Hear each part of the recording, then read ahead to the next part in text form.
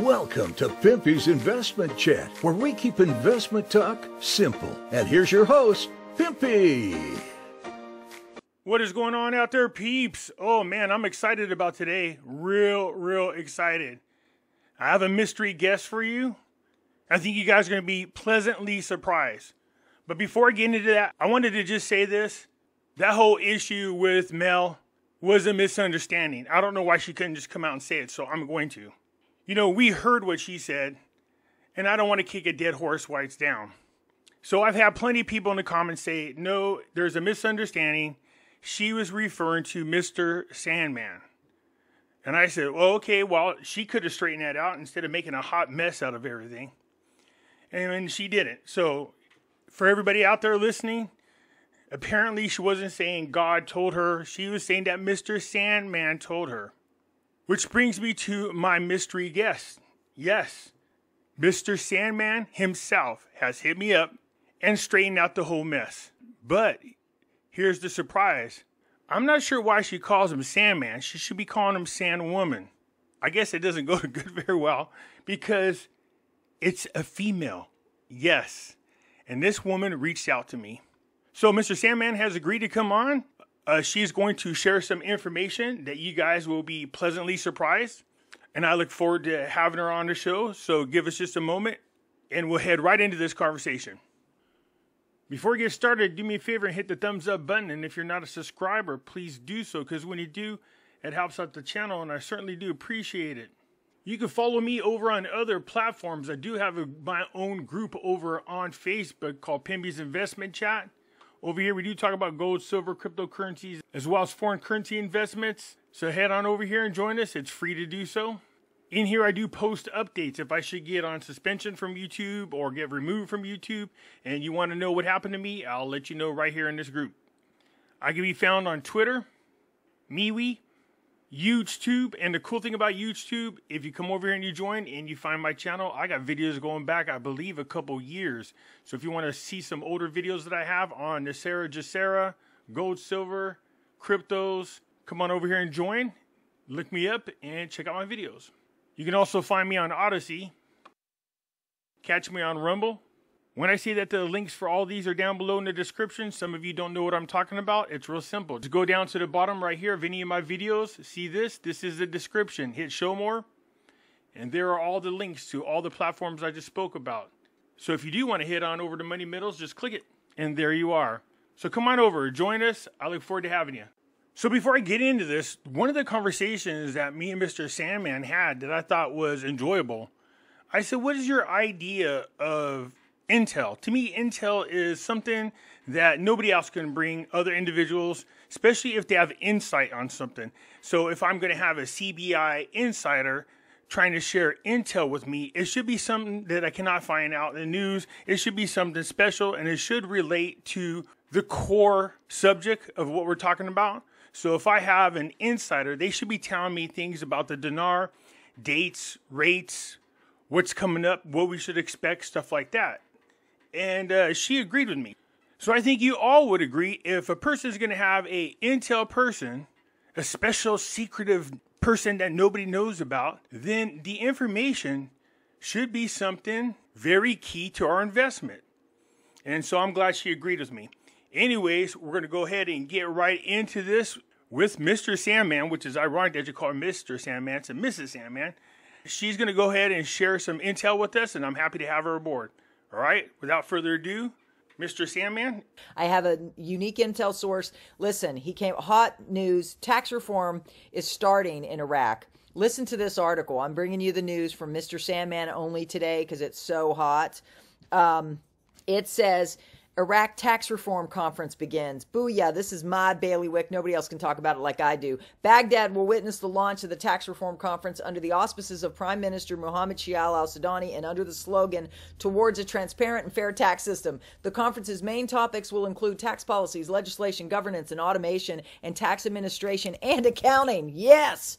The conference aims to amend tax legislation that is unfriendly to the business environment, develop tax administration and the skills of its employees to raise their level of tax performance, redress the imbalance in the tax working environment, and to serve the economic development process, achieve tax justice and reduce the tax burden of taxpayers.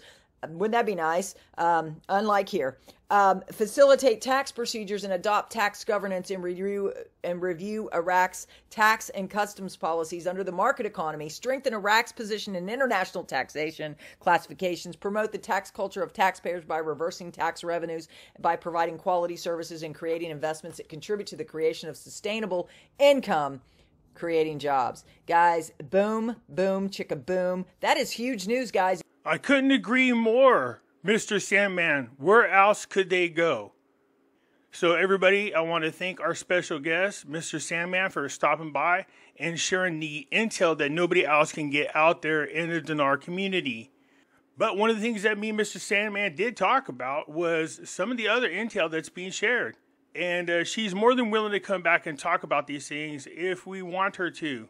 We could talk about, the CBI boosts tens of millions of euros. China announces an increase in volume of trade. The Al-Fal city is a vital area for Iraq. I said, well, you know what? You already covered that with Mel. So, we'll talk about things later on that's not being covered. Maybe something different for me you'd be happy to share. Let me know what you guys think. So thank you, Mr. Sandman, for stopping by. I appreciate it. Pleasantly surprised when she stopped by to go over that there was a misunderstanding on the video. Glad to get that straightened out. Let's get into the regular news, shall we? The President of the Republic to the Minister of Interior, stability is an important element for achieving economic development and encouraging investment. So the President of the Republic of Iraq, Mr. Rashid, stressed during his meeting with the Minister of Interior the importance of consolidating security and stability. A statement from the Presidency of the Republic received by the news, the President of the Republic, Mr. Rashid, received today in the Baghdad Palace the Minister of Interior. During the meeting, the President of the Republic stressed the importance of consolidating the security and stability that Iraqi cities enjoy, pointing out that the stability is an important element in achieving economic development and encouraging investment in the private sector. He praised the efforts of the Minister of Interior in protecting the security of the region and combating crime in all its forms, especially in reducing the scourge of drugs, noting the importance of providing facilities to citizens to carry out their daily transactions and issuing documents, identification documents, etc.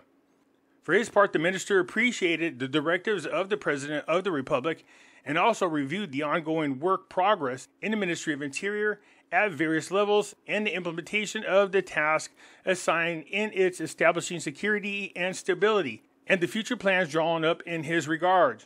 So the Ministry of Interior, talk about a tough position. They've been doing pretty good about combating drugs.